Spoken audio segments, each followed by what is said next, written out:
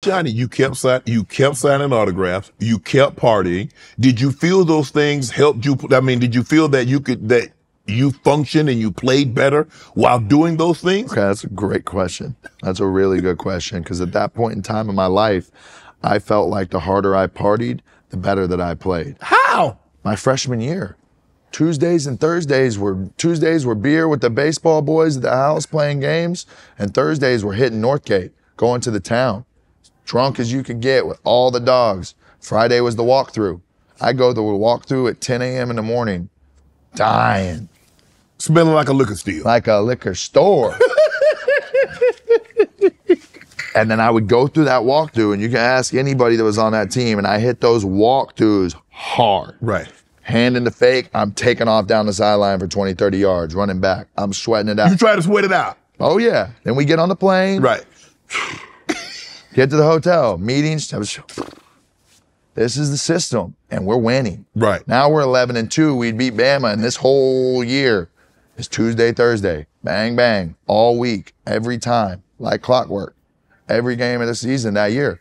And I'm getting better as it goes on. I ain't losing a step until that first offseason in 2013. That's when I'm starting to smoke more weed. That's when I'm partying a lot more. And then from there, I'm not taking care of myself in the way that I did the year before to go be special. And my numbers, my second year, totally were better. That's what I needed to do. At that point in time, I needed to get you guys or whoever it was on First Take or this and that, talking in the right direction, that these are my, this guy went back and did better than he did the year before. Mm-hmm. So therefore, what is the next step? The next step is the league, the show, the big thing. And that's where I was at in my life. I felt like I did enough I was living my life at that point in time to appease what other people expected from me or wanted from me. I wasn't living really in the right way. I mean, obviously I wasn't, but I was there to tell people what they wanted to hear and had these people around me. This is how you need to carry yourself. And in that, I lost who I was. And when you lose who you are, you resort to other things in your life to numb that pain or to find yourself. And in that, I found smoking weed. In that, I found partying. And that kind of took over from there, 2013 on. There's no reason other than exactly what my behavior was 2013 on why 2014 and 15 in Cleveland didn't work out. There's no secret that I was doing the same thing on a Thursday night in Cleveland that I had been doing for the Thursday night in College Station. Number one, because I'm the backup. I just got handed all this money and I'm not taking it seriously enough because I don't know how to be a professional. I had no idea. Now I get thrown into this organization with a head coach that wants nothing to do with me from the day that I get there. With the defensive staff that our first day of offensive install, day one, they're running 6 DBs on the field in practice. I can't even point a fucking mic. I ain't never taken a snap under center. But Jimmy O'Neal or whatever and Mike Pettin are going to come out to the field and throw fucking 8 DBs on the field the first day of an install? Talk about your confidence getting busted quick. Now I feel like I can't do what I was great at in Cleveland. And I'm partying and doing what I thought made me great. So you see how all these things are compounding together to equal a huge disaster. You didn't feel you could do in Cleveland what you had been great at Texas A&M? Not at all. I had no confidence. You win the Heisman as a freshman. You come back your sophomore year and you have some issues. We start the season off with, it's reported that Johnny Manziel signed 4,000 items and this and that. Allegedly. Allegedly, Johnny signed 4,000 items for free. So, Johnny, why put yourself in that situation where it could be allegedly?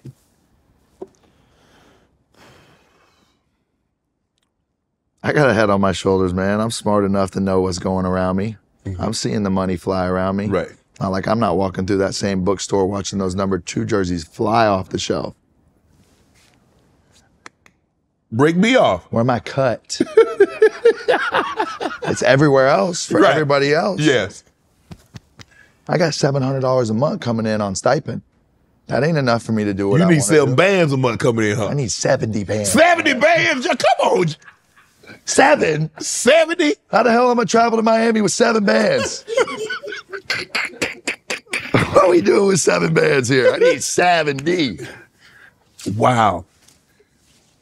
Let me ask you this. Let's just say, for the sake of argument, when Johnny Manziel, his Heisman Trophy season and the season after, the NIL is in existence. How much Johnny football get? Probably 10 million a year. I could have done 5 on my own with the Instagram. I could have done 5 million a year on my own just through the people and connections I had on my phone. Right. That's what a lot of people don't understand is during this time and during this rise, and a lot of where my downfall probably came from is, you know, I get on my phone and get on Twitter and be like, yo, Shannon Sharpe just followed me. Come on, James Harden, Drake, LeBron. And you partying with them. I'm a DM away from being Rockets courtside. I'll be there in an hour and a half. My access that I had to the world and people that I wanted to be around was limitless with just my cell phone in a house in College Station. Had Johnny Manziel been a little bit more discreet, you probably still could have got that 10. But because IG and you posted it, you at Live and you at all these places with the star, they're like, man, ain't no way in hell no college athlete has that kind of access unless he getting broke off. My family's rich. Yeah, and so see, you played to it because you could use that, you know, Johnny doing that. Man, Johnny wouldn't take no money, his family rich. Well, little did they know, Johnny ain't worth $50 million like being reported. Correct. So, I wasn't discreet at that point in my life. Not at all. I wasn't calculated. I wasn't precise in how I was moving. I was 19 years old. Right. I don't know nothing about the real way of the world. Right. I don't know nothing about what happens in Miami. Right. I'm a young, naive kid out here trying to get a bag on my own. Right. I don't know nothing. And I can't tell my parents. I can't tell my coaches. I don't got nobody to bounce this information off of. You know, this is the point where I start like reclusing to myself, and like big problem in my life, Shannon, has been I wake up every day for the last 10, 12 years and do exactly as I please and exactly as I want every single day. And as I'm moving forward in my life right now, I believe that as a man in life, to humble yourself and to be able to get to where you want to go, you have to do things that you don't want to do. Right. You have to do things that make you uncomfortable. You can't just wake up and go down this path of la-di-da, I'm going to do everything as I please in that moment of time. That's going to make you soft. That's going to make you got all these things that come with that, in my opinion. Mm-hmm. If you go out and put yourself in uncomfortable situations, if you go out and work hard for what you want, which isn't the most glorified way all the time, mm-hmm. You know, it's not fun to go work hard and put your time and your effort into something, especially something you may not really love truly deep down to your core. So, you know, what I've learned in life is, you know, make yourself uncomfortable. Do things that you don't want to do to help others. You know, be selfless. Mm-hmm. Find a way to give back more than just thinking about yourself. And I'm sitting here today saying at 19 years old, I was only about self. You know, that first year as my Heisman year, there was a lot less of that. I had my camaraderie with the team. I was a leader. I was there for my dogs. And then as that shifts, I became a bad teammate. I became a bad role model. I became a bad example for what a Texas A&M University football player should be, and an ambassador for my school at that point in time. And I still to this day hold a lot of shame about things that I did from 19 to 27, 28 years old. Shame, Shannon. To where I couldn't sleep at night, to where I went into the LA and the Hollywood Hills and I hid from everybody except the TMZ cameras in the middle of the night. And that, for me, has taken a decade to come to terms with what happened in my life and what I did to myself. Because at the end of the day, I don't have anybody to blame but myself. My mom and dad didn't raise me to be that. And Coach Sumlin or Coach Kingsbury or any of those guys at Texas A&M didn't raise me to be that way. My teammates sure as hell didn't push me down that path of being there. So why did it happen? You know, those are the questions that have taken me a decade to find out what makes me who I am, and coming to terms and accepting who I am. The good, okay, great. That's awesome. That's unequivocally me. The bad, okay, let's find out and identify what that is and be better bit by bit, day by day, to ensure that what happened in the past ain't gonna happen again moving forward. If Johnny Football persona had never been created, do you still go down that path? Yeah, I do, without a doubt. From that day in Kerrville, you know, from getting to there and being that guy and like getting a rise out of it and getting notoriety and people coming around you. It's fame is it's a drug. It's addictive. Oh, it's a high. You chase the dragon of fame, man. You chase the dragon of clout, and it is very, very addictive, and it is a problem that I dealt with in my life. And if you would have asked me in 2014 or 15, I'd have been like, nah. Right. Because for a long time, I didn't see myself as the true level of fame of what I really was. Who dimed you out for that autograph signing? Somebody dimed you out. Somebody got stuck with a lot of merch, a lot of stuff that they couldn't sell. And then from there, they got stuck with maybe like $20,000 worth of product. And the compliance department was cracking down on any autographs that were on eBay and this and that. So they lost their avenue of how to get rid of their product. Right. And they got stuck. And the guy went to the University of Texas, was in Houston. He blew the whistle, and then it all started to crumble down, and it happened quick. If you'd have had somebody behind the scenes working, because Texas A&M is, those boosters, they want what you gave them. You gave them a Heisman Trophy. You almost led them to a national, a national championship. If you'd have had somebody working behind the scenes, said, look, let's keep this kid happy. This is all it's going to take, because you mentioned your dad. You said, told Kevin Sumlin, you didn't know anything about this, for $3 million. That's a drop in the bucket, considering that you could have made 10. So I would say, like, for $5 million, he'll stay. Won't ever say a word about this. And you say, Kevin Sumlin looked at him like, bro, we're going to keep this train rolling without Johnny. I needed Cliff. I needed Kingsbury for that situation to go in a perfect way. So you needed Cliff to be your offensive coordinator, because he left. I needed Cliff to be my offensive coordinator, and I needed Cliff to be that role model in my life when I got too out of whack. Because that first year, my freshman redshirt, my Heisman year, I was skirting the lines a little bit. But every time I started to get here, he went, pull you back. Every time. Focus. And I looked him. From that day he came on that high school field to come look at me and tell me he couldn't offer me, I had a trust with him and a bond with him that I still have to this day. And when he left, fuck, it sucked. I'm looking at this. They say they sold 45 million number 2 Texas A&M Adidas jersey. Maybe 45 million in revenue. 45 million, a lot of jerseys. Texas, well, okay, 45. And so if they'd have gave you, say, here, Johnny, we're going to give you 5%. I'll take 10. Damn, Johnny, 5% is more better than what you get. You're right. Okay, 5. But when you see Texas A&M making 45 million in jersey sales, and Johnny Manziel getting $700 in a stipend, that doesn't sit right with you, does it? It didn't. So you start concocting a way how you can get some of that pie. Exactly. I got my pie. But you knew that it was wrong. You knew that you could get yourself in trouble and potentially the university. But at that point in time, what? Yes. I knew that it was against the rules. Okay. I know that I'm putting myself in a position that may not work out well for me or my university. But at that time, once again, going back to selfish Johnny Manziel, I'm thinking about how to get that. How do I get that stipend bumped up type of, I'm thinking about the money at this point. Like, I don't expect myself, even after winning the Heisman Trophy, to be able to go get drafted. I didn't know if that was a sure thing to go to the NFL draft or be able to make any money. So I know what I needed then. I needed more money. And, with that money that I got as well, I took care of my dogs in the locker room. In a big college locker room, there's dudes in there that sending half their stipend or all their stipend back home, and they're taking 6 to-go boxes out of athletic facility. They go into the apartment and there's no lights on.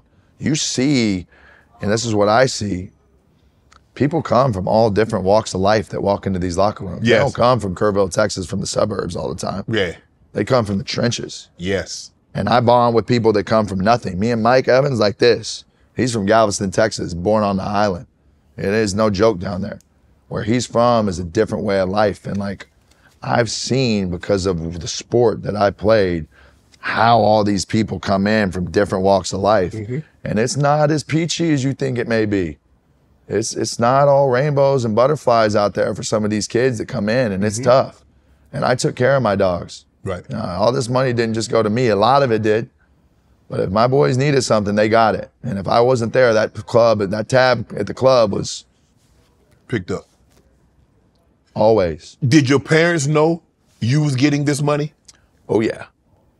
Cause you breaking them off too, huh? You ain't, hold on, how you ain't break mom and dad off? Mom and dad are doing fine. Mom and dad are living at the biggest golf course in town. Dad's got his best job he's ever had. Right. What you want? Did you help him get the job? No. My dad's independent on his own to be able to go do that. I'm sure my name and what was going on, of course, might have helped it, but, you know, I was finding out, and it was like hard to just be like, what do you do with this cash? You know, I can't, how do you book a flight? How you gonna go somewhere? Like, what do you do? How do you check into a hotel? How you do this? So it was like, you ain't have any credit cards? You ain't get no credit card, Johnny? I ain't know nothing about a credit card till I got to Cleveland, Ohio. I know nothing. I would go buy American Express gift cards for $1,000 in cash and then have that. And then I got to keep track of how much is on every balance and stuff. I'm going through Amex gift cards like this, going out of style. Wow. So I didn't know anything about a credit card. I didn't know anything about credit. Nothing. I'm looking at, I read this. It's like, the rumor was you came from oil money. Did you have oil money? My great-grandpa, when they came over from Lebanon, they found, you know, oil in East Texas. And it very much was. You know, my family was very, very big. So my grandpa, he had like 6 brothers and sisters. They hit this huge oil well. So when I'm growing up, I don't even realize that we have a farm in Tyler with a runway and a hangar in the back and all this stuff. I didn't even really know what it was. My grandpa, because of what my great-grandpa had done, they had the opportunity to be boys, right? Take the planes. They were big into boxing. So like Jack Dempsey was a huge like family friend of theirs. You know, they tell me stories about going on these hunts with Mickey Mantle and Joe DiMaggio and all these guys. And I've seen the pictures. Like, it's as real as it gets. So you have this, like, what you saw from me and the lifestyle that I was living, I think was like minorly ingrained in me for what I saw as a kid and what they were doing in the 50s, 60s, 70s. So it wasn't a far reach for you to, like, to have what you have because your family did have money. So it wasn't a stretch for you to be flying private and doing all that stuff because your family came from money. So you could pass it off. My dad gave me this, or my family gave me this. And so the incident wouldn't even bat an eye. How could they prove it? They couldn't because you had. Hold on. Your dad said, well, in 2013, he said, it's not Garth Brooks money, but it's a lot of money. And I don't even know the full detail of it, right? Like I got, you know, from 18 years old, I'm thrust onto the spotlight. Now I have my own life that like I'm living that's like separate from that like family stuff. It's not as cohesive anymore, right? The fame and everything that comes with what happened to me will break a family apart very, very quick. Who we going to the game with, who gets these tickets. It's all about the clout and on all this stuff. So we as a family were tested and tried throughout this rise as well. It wasn't just a me thing. And that's what I didn't realize until I got cut in Cleveland. And I was a couple years removed from that. And I remember thinking and hearing from my mom, like, you don't know how hard it is for us to walk into a restaurant in East Texas. We're dealing with the ramifications of your actions that are going on every day. So when you're going out here acting like an asshole, I got to walk into my grocery store and get treated like one. And why is that fair to your father and I? And it hit me like a ton of bricks. Is that where the change came? Because you saw the toll, not only with, I mean, I don't know, maybe you're the last person to see the toll that is taken on you, but when you hear your mom tell you the toll that is taken on them because of your actions, and they shouldn't have to suffer for what you're doing to yourself. It's a start. That was the start of it. Okay. It definitely wasn't the like final thing that got me to the point of what I'm being able to do and sit here with you today. I think that's a complete understanding and self-awareness of oneself. Okay. So I, without a doubt, wholeheartedly know myself and what I've done good, what I've done bad. I'm the only one that knows the truth that I've seen through my eyes about everything. So when I got to the point where I'm completely detailed and honest about every situation and what went into it and why I may have done that, that's a continuous like evolution of a person that takes longer than 5 years, you know. And I don't think I'm a finished product right now. I just think I'm onto something mentally that is clicking with me, allowing me to be the person I think I should have been. Want to join Club Shay Shay? Become an official member by hitting that subscribe button, where you never know who's going to be joining us for drinks and conversation. Don't be late to the party, because you know we like to do something before 2 something.